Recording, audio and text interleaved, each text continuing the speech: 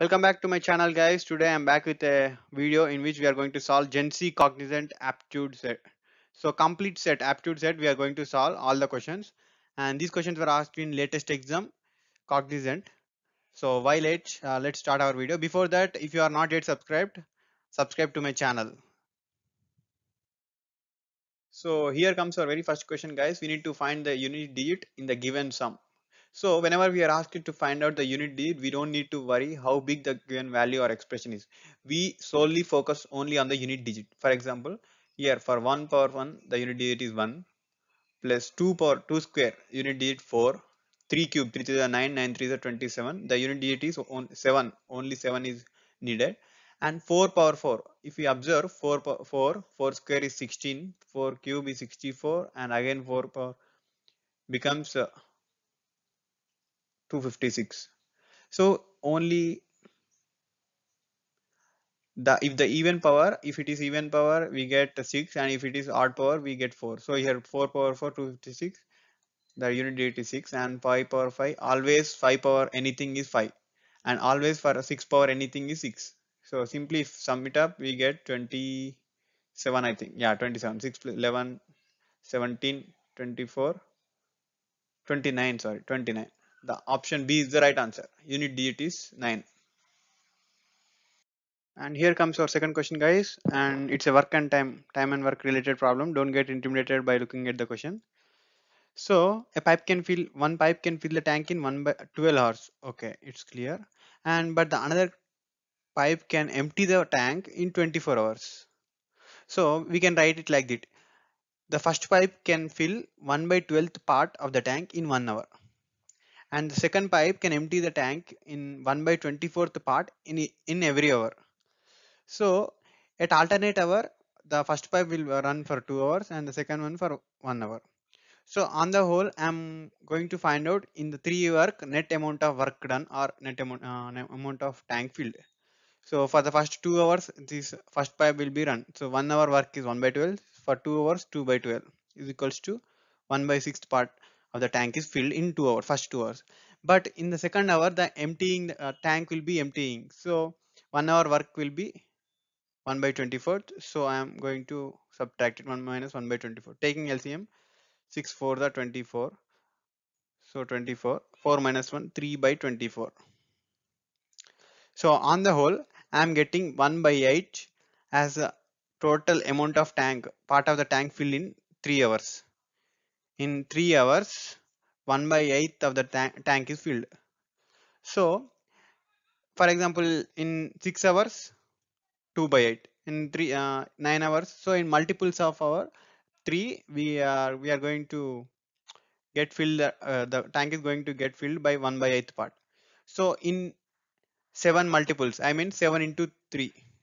So in 24 hours, 21 hours, 7 by 8th part is going to fill, isn't it? Yes. So what is the leftover part?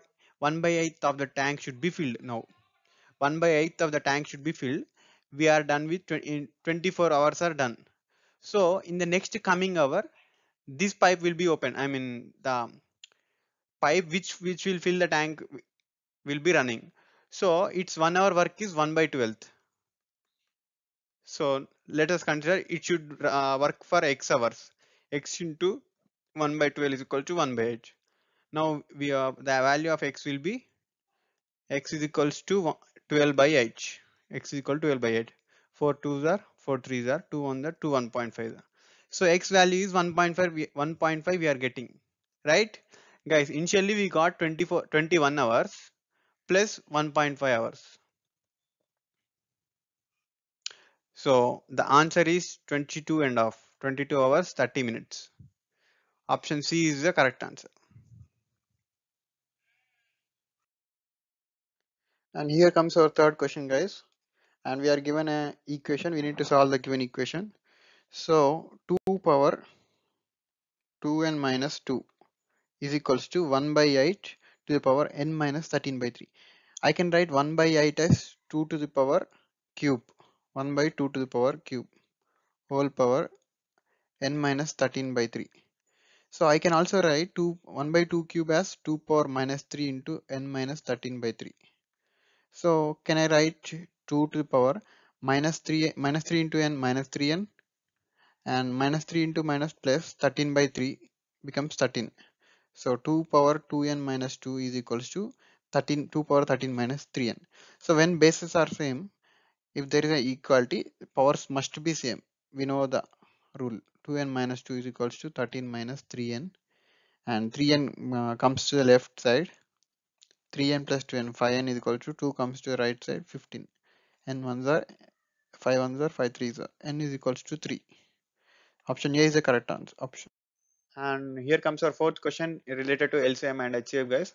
Given that the reciprocal of LCM and HCF are given, reciprocal are 1 by 12 and 1 by 312. Okay, if we observe the reciprocal of LCM is 12, then what will be the LCM? Reciprocal of reciprocal gives us the actual LCM, and here gives 312 is our HCF. We know LCM, we know HCF, and we are given another number, one of the two numbers, 24. But we know the formula: product of LCM into HCF is equals to product of product of two numbers, A comma B. But we know that 24 is one of the number. Can we find the other number? Yes, we can find other number as 12 into 312 divided by the given number 24. So 12 ones are 12 to the 24, 2 ones are 2, 156 are. Option B is the correct answer, guys. And here comes logarithm related questions. Log 2 to the base 5 is equals to log m to the base 3 divided by log n, sorry, to the base 3. Here n is missing. Yeah, yes, correct. So guys, if we observe here, log a, we need to know the rules of logarithms, some rules, basic rules, so that we can easily solve this question. Log a by b, it becomes log m to the base 3, log n to the base 3 becomes log m to the base n directly, and is equals to log 2 to the base 5. Directly we can compare these two. We can easily come to know that m is equals to 2, n is equals to 5. M is equals to n is equal. Option A is the correct answer. And the formula I have used here is that if log a to the base b and divided by log a to the base log some c to the base b, we can directly write it as log a to the base c. If these two bases are same, directly we can remove the denominator and put it as single logarithm. This is the formula I have used here. And here comes our sixth question related to probability, guys. Varun is guessing which of the two hands holds a coin. Normally, we usually play this game. What is the probability that Varun guesses correctly 3 times in a row? For example, um, first of all, the formula is that probability formula, favorables by sample space. Sample space or total number of possibles. For example, if you observe the tossing a coin, the favorable is only one. We either choose head or tail. What is the sample place? Sample space? Two. Either head or coin. Head or tail. Yeah. Now, if we observe in 3 times in a row, if he wants to win, for example, in the first toss, if he wants to win, the probability is 1/2, and the second toss 1/2, and again in the third toss 1/2. So the probability is 1/8. These are mutually exclusive events. And here comes our next question, guys. So, seventh question. Let me write the given expression first of all related to logarithms. Log 64 base 16 minus log 16 to the base 64. So if we observe it, the given values 64 and 16, I'm writing it in terms of 4 power, 4 cube and 4 square. So it becomes log 4 cube to the base 16 and minus log 4 square to the base 64. And we know the rule, logarithm rule. If log a to the power b can be written as b into log a.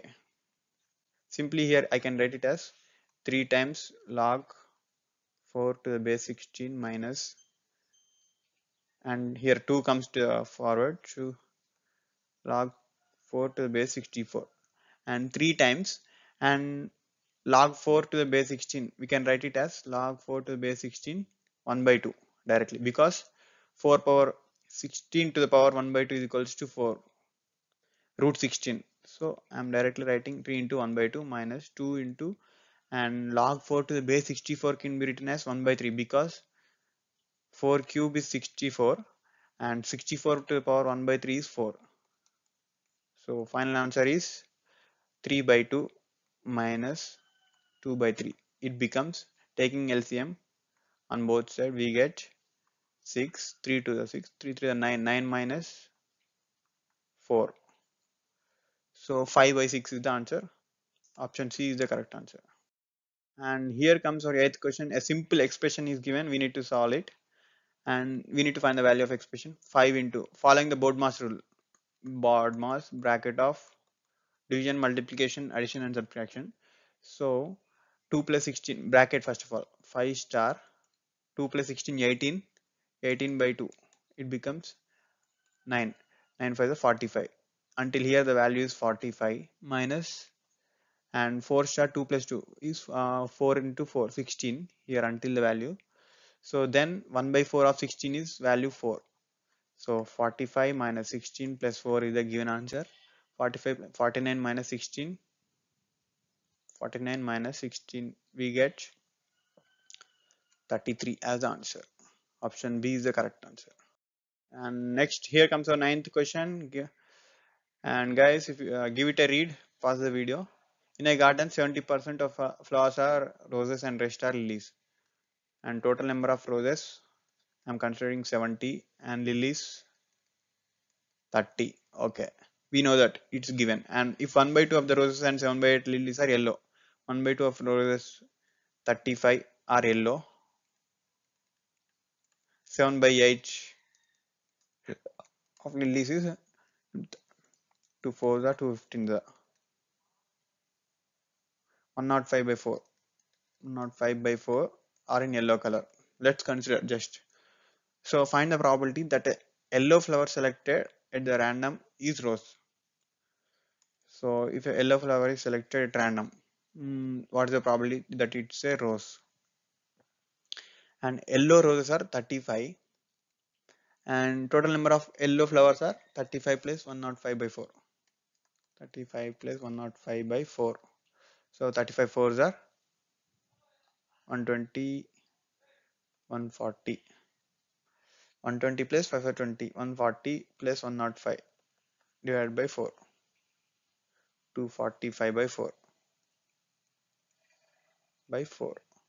It becomes to the numerator 35 into 4 by 245 becomes 120 plus 4, 140 by 245. So 5 fours are 20, 5 nines are 5 twos are 10, 5 eights are 7 sevens are 7 fours are 4 by 7 is the right answer. Option D is the correct answer. And here comes our 10th question. LCM and HCF of two numbers 2970 and 330 respectively. Prime factors of the product of two numbers are given. Two numbers are 2970 and 30, and resolving, finding out the prime factors of these numbers. 3 into 10 is equals to 3 into 2 into 5.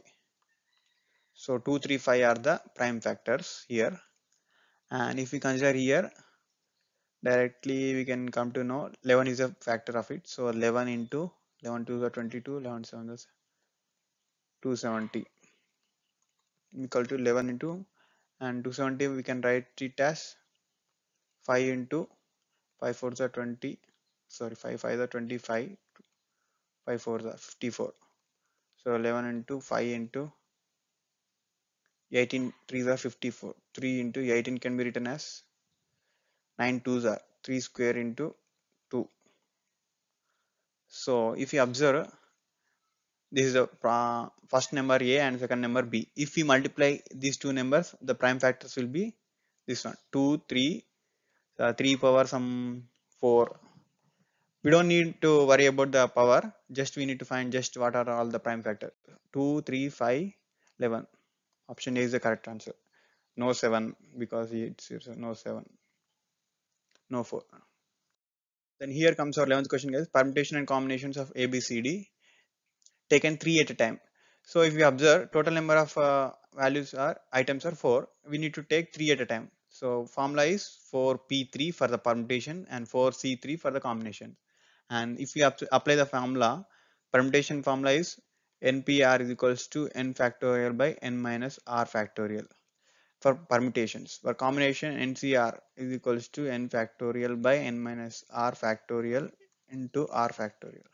So 4p3 is equal to 4 factorial by 1 factorial is equals to 24. So here the combinations is 4 factorial by 3 factorial into 1 factorial. We get 4. 24 comma 4 are the given answer, required answer. So then comes our 13th question. It's related to combinations, I think. So for the post of 2 receptionists, there are 12 qualified candidates. In how many ways they can be selected? So here we need only two values, two items we need to select, and the total number of available items is 12. So we need to pick two items from that given 12 items. So in how many ways we can do? Simply the formula of combination NCR. Here the n value is 12c, r value is 2. 12c2 is equals to formula 12 factorial by 2 factorial into 12 minus 2 factorial, 10 factorial. So 10 factorial until 10 factorial gets cancelled, only 11 into 12 will be left divided by 2. 2 1 2 6 are 11, 6 are 66. Option C is the correct answer. And here comes our 14th question, guys, related to the probability. So we need to find the probability of getting at least one tail when a coin is tossed simultaneously. Two coins. So if n coins are tossed simultaneously, we get sample space 2 power n. If two coins are tossed, 2 power 2 is equals to 4 sample space. So what sample space includes both heads, both tails, and first coin head and second coin tail, first coin tail and second one head. So if we observe the given question, at least one tail we need to select. This is the required favorable. This is the favorable one, favorable one. We don't need this one because both heads, at least one tail is required. So 3 out of 4. Probability is 3 by 4. Option A is the correct answer. And the second way of solving is we can do whenever we are asked to find at least if you come across this term, we can do 1 minus probability of getting nothing, no tail. So at least one tail becomes no tail because we are using 1 minus probability. So 1 minus no tail probability is both heads. So both heads is only one items out of 4 is equal 1 minus 1 by 4, 3 by 4. And here comes our 15th question, guys. We need to find the largest power of 20 in given 100 factorial. So actually for this there is a method, specific method to solve these kind of questions. For example, if instead of 20 we are given a prime number p, let us consider we need to find the largest power of p in 100 factorial. So the method is that 100 divided by p power 1. So this should be an integer. I'm implying by bracket 100 divided by p square plus 100 divided by p cube and so on until the value is less than 1 or not an integer. So this is the method. So here we are given 20. If we observe 20, 20 is equals to 5 into 4, 5 into 2 square.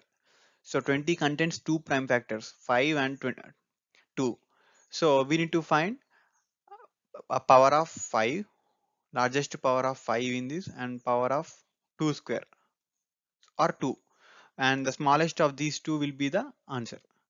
Because it should be common, right? For 20 is a multiple of 5 and 4. So that's why the smallest of these two powers will be the answer. So 100, first I'm finding for 5, 100 by 5 power 1 plus 100 by 5 square plus 100 by 5 cube and so on until the value is less than 1. So 100 by 5, 20 plus 5 square, 20, 100 by 25, 4 plus it's less than 1, so 0.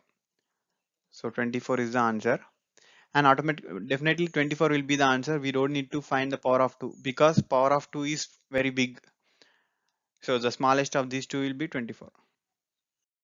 So here comes our 16th question. A man rows a boat at a speed of 5 km/h. Okay, fair enough. And what's the speed of a river if it takes him 1 hour to row a boat to a place 2.4 kilometers away and return back? See, the thing is there two terms you need to know, upstream and downstream. which means that, for example, if a river is flowing in this direction, if you if you are boating in this direction, both are in opposite direction, it's called as upstream. And if both the river and you are moving in the same direction, then it's called downstream. And here comes into picture, whenever you are in upstream, the net velocity decreases, because if the boat velocity u and the river velocity v, the relative velocity become u minus v, and here it becomes u plus v because both are in the same direction. This is the concept behind the problem. Okay, now let's start solving it.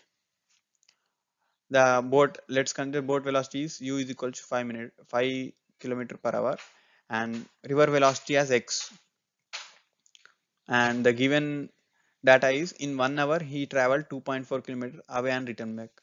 So in upstream it becomes u minus v plus 2.4 distance by speed is, it becomes u plus v is equals to 1 hour. Here we know the u value 5 minus x, we can consider 5 plus x. So I'm solving the equation, we get 2.4 into 5 plus x plus 2.4 into 5 minus x is equals to 1 hour into 5 plus x into 5 minus x, 25 minus x square. So 5 for 22, 12 plus 2.4x plus 12 minus 2.4x, plus minus cancel. 24 is equals to 25 minus x square. X is equals to 1. Option A is the correct answer. And here comes our 17th question, guys. Here we are asked to find the profit and when it is sold at the actual market price. So if it is 5 by 7th of the market price, it is sold at, it earns 15%. So let me consider the market price as market price MP is equals to X. So if it is sold at 5 by 7x, he earn 15%, which means 15% means 115% of the CP. So if it is sold at X, how much does he earn? Simply framing the equation, 5 by 7x, 115% for 5 by 7x, and how much is it for x? 115 for 5 by 7x, and how much for x? Directly x cancelled. 115 divided by 5 by 7, it becomes 115 into 7, it becomes to the numerator reciprocal divided by 5. 5 ones are 5 twos are 10, 5 3 23 into 7 is the final answer, is equals to 161. So 161% of the CP, which means that if it is sold at 161% of CP, how much is the profit percentage? 100 minus 161 minus 100 is the answer. So 61, option D. And here comes the last question in this session, guys. So which of the numbers should be added to make 306 a prime number? Okay, the most simple method to solve this question is by verifying the given options. So if you verify these options, if 306 added to 3, it becomes 309 here, and it becomes here 311, and here it becomes 315 and 319. So directly we can eliminate option C because it is divided by 5. 315 is not the right option. 309 is divided by 3, so it's not a prime. So out of 311 and 319, if you observe 319, it's divided by 11 perfectly. 11 2s are 22, 9 is left, 11 9s are 99.